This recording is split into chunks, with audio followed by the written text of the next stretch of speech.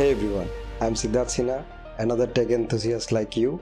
Welcome back to your soon to be favorite channel, Tech Gospel.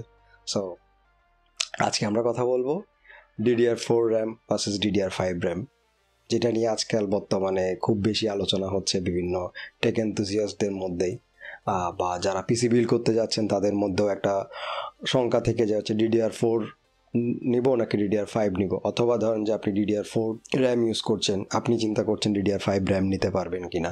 So the full story will be about that. তো আজকে আমি আপনাদের সামনে তুলে ধরবো এই পুরো ব্যাপারটা নিয়ে, DDR4 RAM কি, DDR5 RAM কি, আপনি DDR4 ইউজ করে থাকলে DDR4 ইউজ করতে পারবেন না, DDR5 RAM ইউজ করতে পারবেন কিনা, বা কি আসল বিষয় এটা নিয়ে আজকে আমরা পুরোটাই ডিসকাস করব।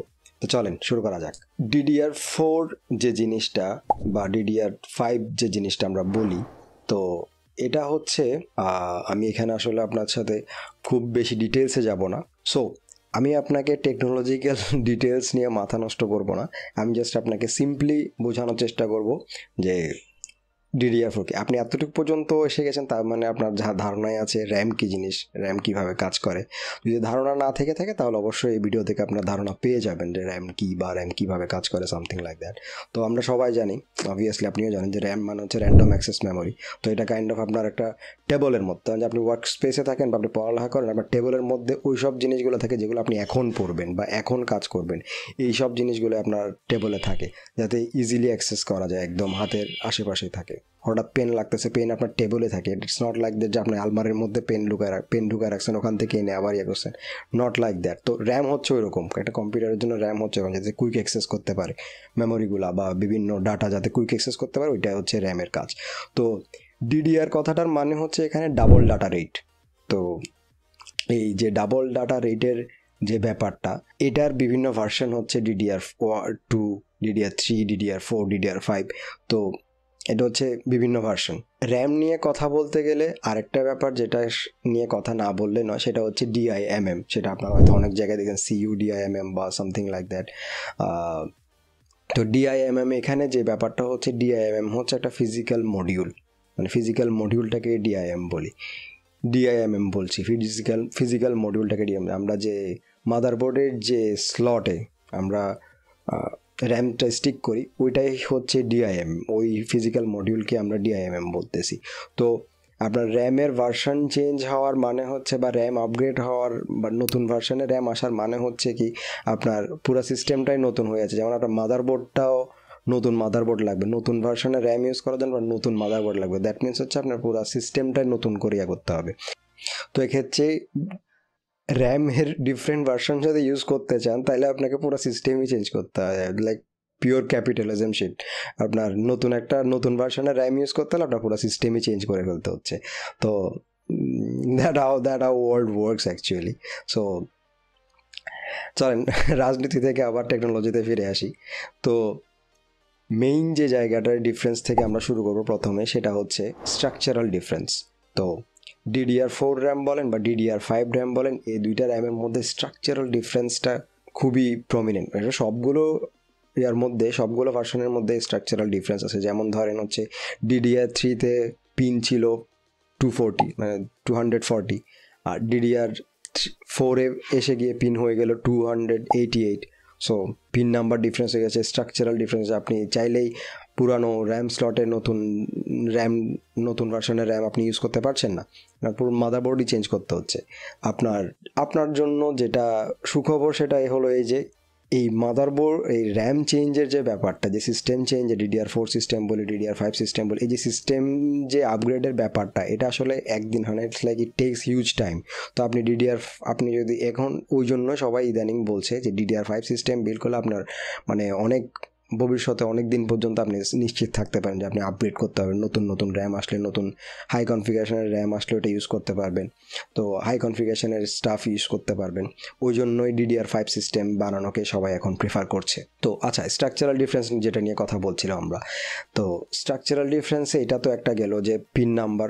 আবার DDR4 আর DDR5-এর ক্ষেত্রে কিন্তু পিন নাম্বার সেম। এখানে কিন্তু ওই জায়গাতে স্ট্রাকচারাল ডিফারেন্স করে নাই।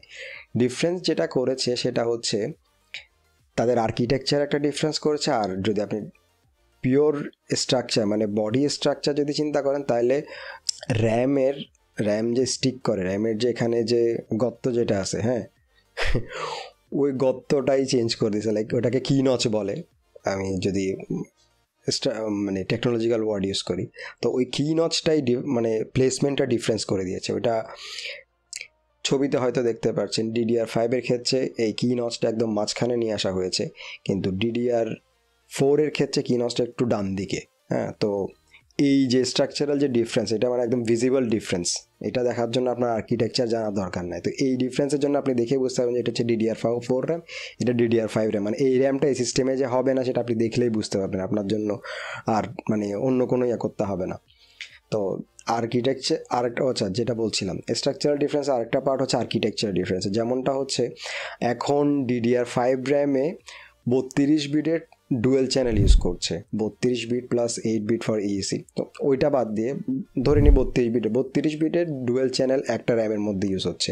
আগের ক্ষেত্রে যেটা হয়তো কি 64 বিটের ইউজ হইতো, 64 বিটের সিঙ্গেল চ্যানেল একটা র্যামের মধ্যে থাকতো। তা সেই জন্য আমরা যখন অ্যাপিইউগুলা, যেমন ধরেন যে আমাদের জাতীয় প্রসেসর 5600G 5600G এর যদি আমরা ফুল আউটপুট পেতে চাই, তখন আমরা সবসময় দেখি হচ্ছে সবাইকে সাজেস্ট করতে যে ডুয়েল চ্যানেল মেমোরি নেন, ডুয়েল চ্যানেল র্যাম নেন। কেন? কারণ হচ্ছে এটার সর্বোচ্চ আউটপুট পেতে ডুয়েল চ্যানেল র্যামটাই সাপোর্ট করে বেশি। তো ওইটা এখন আর প্রয়োজন হচ্ছে না। যেমন ধরেন যে আপনি যদি 7700 যেটাকে আমরা বলি অ্যাপিইউ, এটাও একটা অ্যাপিইউ, এটা আপনার গ্রাফিক্স কার্ড ছাড়াই চলে।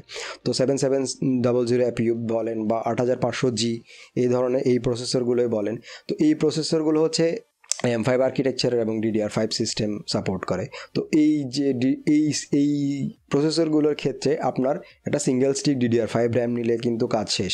আপনাকে ডুয়েল স্টিক আগে যেমনটা ছিল অ্যাপিউর ফুল আউটপুট পেতে গেলে আপনার ডুয়েল চ্যানেল র্যাম লাগতো, ওইটা এখন ডুয়েল চ্যানেল র্যাম এখনও লাগছে, কিন্তু ডুয়েল চ্যানেলটা এক স্টিকেই অ্যাভেলেবেল এখন।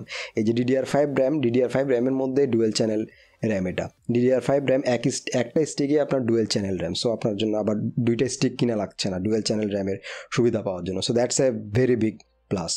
তো এই গেল হচ্ছে আর্কিটেকচারাল ডিফারেন্স। তো এরপর আসে হচ্ছে স্পিড নিয়ে। অবভিয়াসলি আপনি যখন একটা ভার্সন আপগ্রেড হচ্ছে, আপনার স্পিড অবশ্যই বেড়ে যাবে, আপনার পারফরমেন্স বলেন, স্পিড বলেন, সব বেড়ে যাবে, দামটাও কিন্তু ঠিকভাবে বাড়ছে। সো DDR5 র্যাম থেকে DDR4 র্যামের থেকে DDR5 র্যামগুলোর প্রাইস অনেক বেশি। তো স্পিডের কথা যদি চিন্তা করি, আমরা দেখতে পাই 136%, লাইক 136% বেশি আপনি স্পিড পাচ্ছেন DDR4 এর চেয়ে DDR5 এর ক্ষেত্রে। So that's a huge boost for you. তো আপনি নিজে বুঝতে পারছেন যে কী পরিমাণ একটা আপনি স্পিড বুস্ট পাবেন আপনার সিস্টেমে DDR4 থেকে যখন DDR5 আপগ্রেড করবেন তখন। তো আচ্ছা, তো স্পিডের ক্ষেত্রে আমরা যখন চুজ করতে যাই, আমরা বিভিন্ন মেগাহার্জের স্পিডে দেখতে পাই, যেমন 1600 megahertz, 3200 megahertz, 6000 megahertz. So DDR4 এর ক্ষেত্রে যেটা হয়, এদের একটা স্পিডের একটা লিমিট আছে, যেটা 3200 3600, এর চেয়ে বেশি 4000 বা এর চেয়ে বেশি আর হয় না DDR4 র্যামের ক্ষেত্রে। কিন্তু DDR5 এর সিস্টেমের ক্ষেত্রে আপনার শুরুই হয় হচ্ছে অনেক হাই এন্ড থেকে, 2800 থেকে বা 3200 থেকে শুরু হয়। DDR5 এর র্যাম যখন আপনি নর্মালে কিনতে যাচ্ছেন, তখন আপনি হয়তো 5600 মেগাহার্জের নিচ্ছেন অথবা 6000 মেগাহার্জের একটা DDR5 র্যাম নিচ্ছেন। তো এক্ষেত্রে আপনি দেখেন, জাস্ট আপনি নাম্বারটা যদিও চিন্তা করেন, নাম্বারের বুস্টটা দেখেন যে আপনি ওখানে 1600 মেগাহার্জের বা 3200 মেগাহার্জের র্যাম ইউজ করতেন, এখন আপনি 5600 মেগাহার্জের র্যাম ইউজ করতেন, মানে একটা ডিসেন্ট একটা বাজেটের মধ্যে 5600 মেগাহার্জের র্যাম পাওয়া যায় বা 6000 মেগাহার্জের একটা র্যাম পাওয়া যায়। আর আপনার তো এখানে একটা র্যাম নিলেই কাজ হয়ে যাচ্ছে, একটা র্যাম নিলে আপনি মোটামুটি ভালো আউটপুট পাচ্ছেন। ইটস ডিপেন্ডস, আপনার বাজেট ভালো থাকলে আপনি 2টা র্যাম নিয়ে ফেলবেন নতুন সিস্টেম বিল্ড করার সময়। তো এটা ডিপেন্ড করে আপনার উপর, কিন্তু দামটাও বেশি, দ্যাটস এ বিগ থিং। দামটাও বেশি, কিন্তু দাম বেশি হওয়ার সাথে সাথে আপনার স্পিডও তো অনেক বেশি বুস্ট পাচ্ছেন আপনি, কোথায় 3200 মেগাহার্জ আর কোথায় 6000 megahertz, so kind of double speed পাচ্ছেন আপনি। তো এখানে দেখা যায় হচ্ছে একটা জায়গায় আপনি কোথাও দেখবেন হচ্ছে যখন আপনি যদি কোন বিভিন্ন আর্টিকেল পড়েন, প্যাকেজিংয়ে এত কিছু হয়তো লেখা থাকে না সবসময়, MT/সেকেন্ড আর মেগাহার্জ, তো দুইটা জায়গাতে একটু অনেকে বুঝতে পারে না আসলে যে এমটি পার সেকেন্ড কি মেগাহার্টজ কি দুইটাই সেম কিনা। অনেকে দুইটাকে সেম মনে করে, হ্যাঁ দুইটা কাইন্ড অফ সেম, কিন্তু 1600 মেগাহার্টজের একটা র্যামে আপনি 3200 MT per second, that means million data transfer per second speed পাবেন। কিন্তু 3200 মেগাহার্টজের একটা র্যাম কখনোই আপনার 1600 এমটি পার সেকেন্ড হবে না। তো that's the difference, kind of সেমই বলা যায়। তো মোস্ট অফ দ্য কেস সেমই, তো এটা নিয়ে চিন্তা করার বিষয় না। কিন্তু DDR5 আসলে আপনি এই বুস্টটা দেখতে পারবেন যখন দেখবেন হচ্ছে 6000 মেগাহার্টজের একটা র্যাম আপনাকে প্রায় 12000 এমটি পার সেকেন্ড আপনাকে ডাটা ট্রান্সফারের ক্যাপাবিলিটি রাখতেছে। 12000, দ্যাট মিনস 12 জিবি বুস্ট হচ্ছে। So 3200 million data transfer per second আর 12000 million data transfer per second. So বুঝতেই পারছেন বুস্টটা কোন লেভেলে হচ্ছে। স্পিডের ডিফারেন্স তো অবশ্যই হবে। তো আপনি কি ভেবেছিলেন এতটাই স্পিডের ডিফারেন্স হবে? It's a huge deal. এরপর আসে হচ্ছে ফিউচার আপগ্রেডেবিলিটি নিয়ে। DDR4 র্যাম কাইন্ড অফ তার লাইফ টাইমের একদম শেষ পর্যায়ে চলে আসছে, লাইক একদম ম্যাচিওর স্টেজে, এটা একদম ডিক্লাইন স্টেজে চলে গেছে। এখন এটা আর ওই আরিয়া নাই। DDR4 সিস্টেমে হয়তো কোনো ফিউচার আপগ্রেড আসবেও না, আর আস্তে আস্তে এটা সময় শেষ এখন। কিন্তু DDR5 র্যামের কথা যদি চিন্তা করেন বা DDR5 সিস্টেমের কথা যদি চিন্তা করেন, তাহলে DDR5 সিস্টেম আগামী 5 থেকে 7 বছর একদম ইজিলি আপনি ইউজ করতে পারবেন। এবং আপগ্রেডেবিলিটিও থাকে, 5-7 বছর পরে গিয়ে আপনি DDR5 সিস্টেম আপডেট করতে পারবেন। তো that's a huge plus DDR5 সিস্টেমের জন্য বা DDR5 র্যামের সিস্টেমের জন্য। তো এইটা তো একটা আছে আপগ্রেডেবিলিটি। Let's talk about the sweet spot of the DDR4 and DDR5 RAM.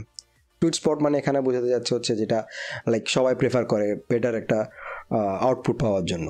তো DDR4 এর ক্ষেত্রে সুইট স্পট যেটা হচ্ছে সেটা হচ্ছে একদম সুইট স্পট যদি বলে তাহলে 3600 মেগাহার্টজ CL16, বাট অনেক সময় পাওয়া যায় না 3600 মেগাহার্টজ বাংলাদেশের বাজারে।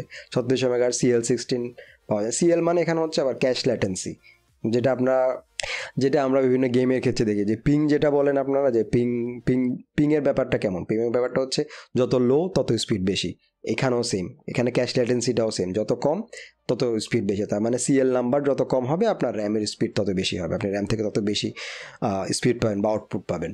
তো নিশ্চিত করবেন যাতে আপনি একটা মানে কম CL এর আর বেটার পারেন। কিন্তু এখানে সুইট স্পট কেন বলতে যাচ্ছি, সুইট স্পট বলার একটা মাত্র কারণ হচ্ছে যে কি ধরেন আপনি 4000 মেগাহার্টজের একটা র্যাম নিলেন, হ্যাঁ, কিন্তু দেখা যাচ্ছে অনেক সময় 4000 মেগাহার্টজের একটা র্যামের চেয়ে 3600 মেগাহার্টজ CL16 এই কনফিগারেশনের একটা র্যাম আপনাকে খুব 4000 মেগাহার্টজের একটা র্যামের চেয়ে খুব ভালো একটা সাপোর্ট দিবে। আবার DDR5 এর ক্ষেত্রে গিয়ে সেটা হয়ে যায় হচ্ছে 6000 মেগাহার্টজ CL30 অ্যারাউন্ড, আর যদি 30 না পান তাহলে 40, যেটা আপনার বাজেটে কুলায়। তো 30 পাইলে ভালো। 6000 মেগাহার্টজ CL30 হচ্ছে একটা সুইট স্পট DDR5 র্যামের ক্ষেত্রে। এবার আসি হচ্ছে আপনি DDR4 থেকে DDR5 সিস্টেমে আপগ্রেড করবেন কি করবেন না সেটা নিয়ে একটা ধারণা দিতে। DDR4 এর সিস্টেম যদি আপনার বর্তমানে থেকে থাকে তাহলে আমি বলবো হচ্ছে যদি আপগ্রেড করারই হয় তাহলে আপনার র্যাম DDR4 এর বেটার, মানে কম CL এর বেটার ভার্সনের একটা র্যাম নেওয়ার চেষ্টা করেন। আর যদি খুবই স্পিড যদি আপগ্রেড করতে চান তাহলে আমি বলবো র্যামের চেয়ে আপনি প্রসেসর বা গ্রাফিক্স কার্ড এগুলো আপগ্রেড করার উপর বেশি নজর দেন DDR4 এর ক্ষেত্রে, যদি আপনার এখন DDR4 সিস্টেম থেকে থাকে তাহলে। আর যদি আপনি নতুন পিসি বিল্ড করতে চান তাহলে আমি অবশ্যই বলবো আপনি DDR5 সিস্টেম বিল্ড করেন। যদি আপনার বাজেটে আপনি যদি DDR4 এর একটা সিস্টেম গ্রাফিক্স কার্ড দিয়ে বিল্ড করতে পারেনও, আমি বলবো সেম বাজেটে আপনি গ্রাফিক্স কার্ড ছাড়া একটা DDR5 সিস্টেম ধরেন 7700 দিয়ে একটা DDR5 সিস্টেম বিল্ড করে ফেলেন। আপনি গ্রাফিক্স কার্ড পরে নিলেন, যদি পরে নেওয়ার যদি ক্যাপাবিলিটি বা যদি পরে নেওয়ার ইন্টেনশন যদি না থাকে তাহলে আপনি DDR4 এর একটা ভালো একটা system, I think long lasting একটা সিস্টেম তৈরি করতে পারেন। আর যদি এই নিয়ে বিশদ আকারে যদি জানতে চান তাহলে আমার একটা ভিডিও এখানে দিকে হয়তো থাকবে, দেখে আসবেন। So that's all for today, will see you in the next one. Tata.